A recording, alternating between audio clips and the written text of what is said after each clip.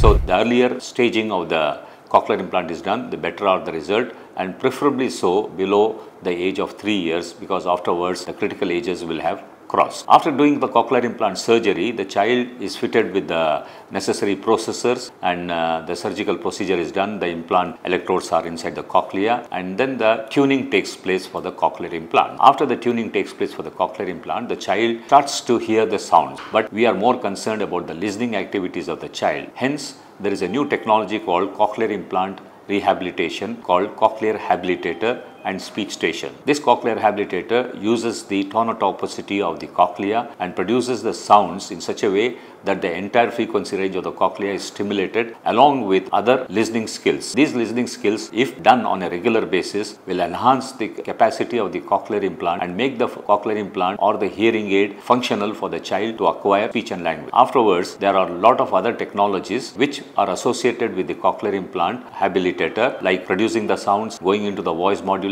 phonemic perception. There is also the articulatory and the voice modulation that are very much essential, and this is a part of the complete cochlear implant rehabilitation program called Cochlear Rehabilitator. So the training has to be done both in the clinic, and parents can also use it at home as a home training program, which is very much essential because most of the time the child stays at home. So this company has introduced a version for the parents called Home Edition, where the parents can be trained how to use the cochlear implant at home. So this, coupled with the speech pathologist references and the speech pathologist advice and supervision, will help the cochlear implant child to integrate himself very soon into a normal school by continuous therapy and applications. Thank you.